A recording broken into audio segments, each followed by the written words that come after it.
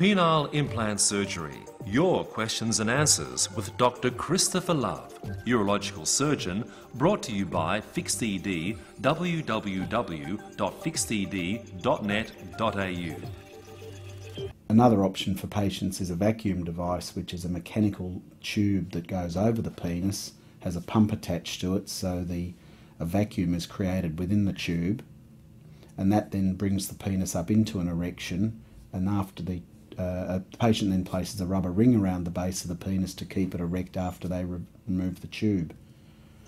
All those things I've been talking about are really ways of obtaining an erection, but they're not fixing the problem.